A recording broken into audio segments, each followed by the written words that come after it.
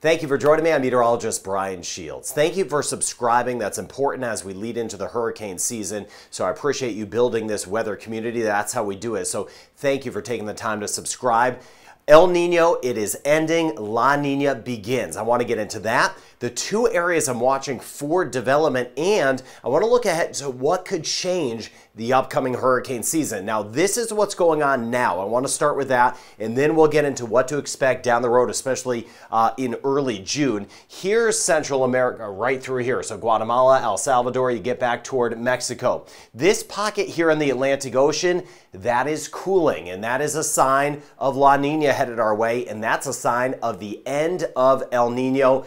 It is pretty much done with. Now here, going out in time, this is May. So this is May as we get into summer, September. That's next year. El Nino just about out of the picture once it hits this line. So it's pretty much done with. I know that some of these maps are crazy, but I like to show you everything I'm thinking and seeing behind the scenes. I don't like to leave anything out for you. So here's what's happening now with La Nina. It's going to be a quick turn. So we had El Nino. Now, El Nino only lasts usually 9 to 12 months. So that's been on track. But what is a little unusual is how quickly we go from El Nino to La Nina. La Nina would be this blue shading you're seeing here. You see June, July, and August. And as we get into the heart of the hurricane season, we get into an El Nino cycle and a pretty strong one. What the heck does that mean? Well, that's what I want to break down. Let me kind of pull it back first and get into what we can expect over the next few weeks leading into the hurricane season, because we could see early season development. This here is the June rain outlook. So here's the Caribbean,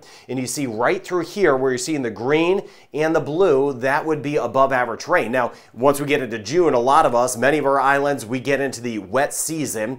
So we expect that. We get into the wet season over toward Florida and parts of the Bahamas. But the blue and the green you're seeing here, that's not only the wet season, that's above average rain. So that has my attention that we're going to have a lot of moisture in here. So that means that's one ingredient for the potential of some development, especially as we get into late May and early June. But there are other ingredients in play. There are so many. One, the water temperatures. Now, the water is usually always warm in the hurricane season, but one thing a little different from this season, from some of the last few, is that it's so abnormally warm. We're running way above average. Gulf of Mexico, back through the Caribbean, and look at some of these darker reds. Some of the water temperatures are more like what we'd have in July versus May. Getting a look at those water temperatures, you see here, hugging the coast of Honduras and Nicaragua, right around 30 degrees Celsius or 86 degrees Fahrenheit, so above average. We're not just warm, we are running more like June or July with some of the water temperatures. And even in the Eastern Pacific, 31 degrees Celsius, 88 degrees Fahrenheit. Usually though, as we transition to a La Nina period, that means we're a little less active in the Eastern Pacific. Sometimes when one basin is active, the other one is not so active, and that's what we'll see this year. But since we're just transitioning, both basins, the Pacific side and the Atlantic, could both be pretty active, especially with these water temperatures. But another thing that could throw a wrinkle in things, which would be a good wrinkle. Now, I don't wish dust upon anyone, because if you have breathing issues, I get it, and many of us have been dealing with that. But here's the dust, and we have that dust in place right now across much of the Caribbean. It's been one of our thickest batches. Now, the dust is a big variable because it's really hard to forecast. It's hard to get a long-term projection on that. A lot of dust stretching back from Africa all the way, just gets caught on the trade winds all the way into the Caribbean, stretching back to Central America. So it's kind of a wait and see on the dust. Sometimes you have all these ingredients for a very active hurricane season, and then you have dust and stable air that just sneaks in. That's a possibility, and that's why I caution. I know there's a lot of videos out there saying it's going to be the scariest hurricane season ever. Well, there's no telling on that yet. There's no way of knowing that. At least I don't know that yet. I do believe there are going to be a lot of named storms. Where they go and the other variables in play, we just need to take it storm by storm. Now, usually in a La Nina cycle, I mentioned there'll be a lot of named storms. In a La Nina period, that does typically mean more named storms, and here's why. there's usually less wind shear. Wind shear is the air up above that would kind of come across and knock off the tops of thunderstorms developing. So wind shear is actually a good thing in a lot of cases to break apart developing hurricanes. In a La Nina cycle, there's less wind shear. That allows the storms to bubble up more and to develop, and that usually means more hurricanes and more tropical storms. But a couple things with that. There are those other variables like the pockets of dust we may have, and this doesn't tell us where a storm may go. What I need to see is as we get into the hurricane season and as storms develop, the steering conditions out there at the time. So there could be a million storms, but if they stay over the water, we'd be in good shape. But sometimes the tropics are also our friend. A lot of us need the rain, so hopefully we can maybe get a weak system around for some of us to at least get some beneficial rain. But this is what I'm seeing. In the short term, as we get through the end of May and early June, these are the two spots in particular I'm watching for development. Of course, on the Eastern Pacific side, that makes sense. Hurricane season starts earlier in the Eastern Pacific, May 15th. It doesn't start for the Atlantic Basin, the Atlantic, Caribbean, and the Gulf until June 1st. So this area does look like it may develop as soon as next week. We could see some development over the next 7 to 10 days right in here, so I'll watch out for that.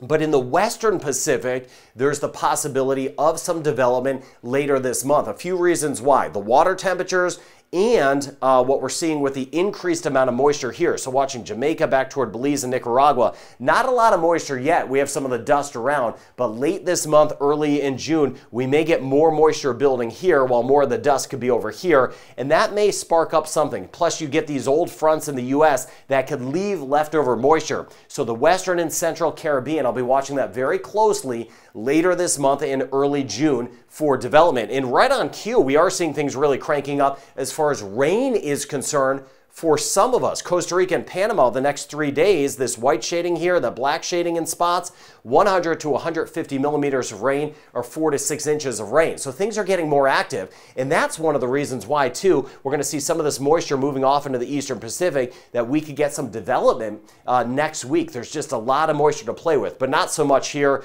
San Andres, Providencia, as you get toward Honduras and Nicaragua, mainly dry. But later this month, early next month, we could see some moisture building there. Now, some other spots where we need to get some rain, well, some spots we also don't need to get some rain. Antigua yesterday, we got hit hard with some flooding, and that's what we've been seeing over the last week, is that just certain islands, certain spots have been getting a lot of rain. Puerto Rico, we've seen it. Parts of the Virgin Islands, St. Croix, for example, the Dominican Republic, Curacao. Last week we had some rain, well, about a week ago we had some flooding. So over the next 3 days, northeastern and northern Caribbean, the rain totals aren't too high, 25 millimeters to 50 millimeters or 1 to 2 inches, but we will have some localized spots that get some more, like we had in Antigua yesterday. So I'll just be watching that as we slide over the weekend and the next few days to see if we have any flooding. But there's the moisture there, and you see on the Eastern Pacific side the rain there. Trinidad, we are just dusty. The rain chance so low, even over toward Grenada. I'll show you those forecasts in just a second. Spotty showers and storms, though. Northeastern Caribbean, stretching back toward Haiti and the Dominican Republic. So if we do get any of that rain setting up, we could still see some flooding. So as we go from today into this weekend, the pattern is going to hold, where Costa Rica, Panama, parts of Colombia were wet. Watching the dust, St. Lucia, Barbados, ABC Islands, and there are those spotty showers and storms. Puerto Rico and the Virgin Islands, we'll have a few on the way for our Saturday. Bahamas, mainly on the dry side, and we're very hot across Cuba. Cayman Islands, mainly dry. Sunday, just a hit or miss shower storm. Same thing, passing showers possible. Guyana and Suriname, though, that rain chance will be elevated as we go throughout the weekend. The bigger picture, we've been watching rounds of severe weather in the U.S. Panhandle of Florida by Tallahassee got hit hard earlier this morning with tornadic activity and some straight line winds, and it's going to be some rounds of systems up here. And that's why I was mentioning earlier too, as you get these systems up here, sometimes they leave behind moisture, and sometimes that can develop into something tropically. Bermuda tomorrow, the rain chance will be higher with that system moving off, but as one leaves, another one starts to move in, and you see a flare-up of rain and storms on Sunday. Texas, Oklahoma, watching the severe weather threat back toward parts of Kansas Kansas, even lifting up toward Nebraska again, and then Mississippi over toward Alabama, Louisiana, Arkansas, that chance of some rain and storms. Now, these systems wind down over toward the mid-Atlantic in New England, and as I was showing you yesterday, most of the rain was trying to squeak south of Newfoundland. Keep me posted in the Atlantic region, Canada, if you get rain or if you don't get rain, watching New Brunswick, Prince Edward Island, and Nova Scotia. And you see tomorrow afternoon how we're on the edge of some rain, and there's more rain. Toronto stretching back toward Pittsburgh. So Quebec moving over toward Montreal. We'll see that chance of some scattered showers as we work our way into our Sunday as our next system moves in. But Newfoundland, on Sunday, a better chance of rain, even some colder rain or at least some snow trying to squeak in to our northern tier. So Jamaica for us through the weekend, a 30 to 40% chance of showers and storms. Let me know in Jamaica if you're getting dust where you are. Keep me posted in the comments, put your location. I'll be trying to go back and forth with you over the next few days. Cayman Islands, we're mainly dry, but we could see a little dust around too. Trinidad and Tobago, we are dry and we are hot. There is a small chance of a shower, but you can see it's not high. Trinidad through Barbados, and back through St. Lucia, a 10, maybe 20% chance as we go through the weekend. And this includes Grenada, where we do need to get some rain at this point, and St. Vincent the Grenadines, and the rain chance stays low over the next 7 to 10 days. I was showing you that in yesterday's video. Martinique, rain chance about 20%, a 10 to 20% chance in Dominica, some dust around, and a 20% chance right through the weekend in Guadeloupe. Rain chance in Antigua and Barbuda today, watching it closely because of the flooding we had yesterday. Still slightly elevated chance for today, 20 to 30% chance St. Kitts, Nevis, and Montserrat, and a 30 to 40% chance Anguilla and St. Bart. St. Martin, St. Eustatia, rain chance trending down Sunday, only a 20% chance of a shower and an even 60% chance. Still a lot of runoff in Puerto Rico. We're going to see that chance of some areas of flooding as we go throughout the weekend.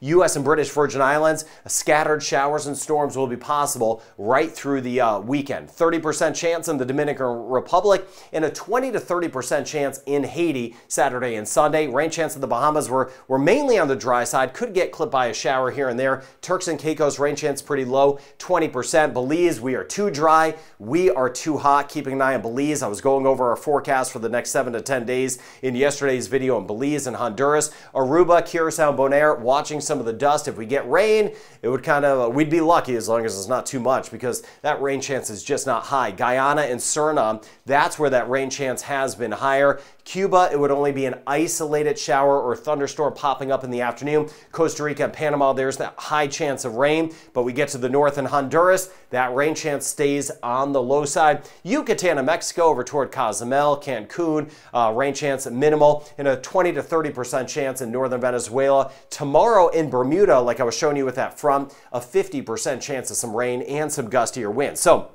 watching the tropical ingredients over the next few weeks, kind of finding the areas where we may start to see some development, especially late May, Western and Central Caribbean and the Eastern Pacific. There could be some development as soon as next week, and tracking those areas of dust. So thank you so much for subscribing. I hope you're doing well, and I hope you have a good weekend ahead.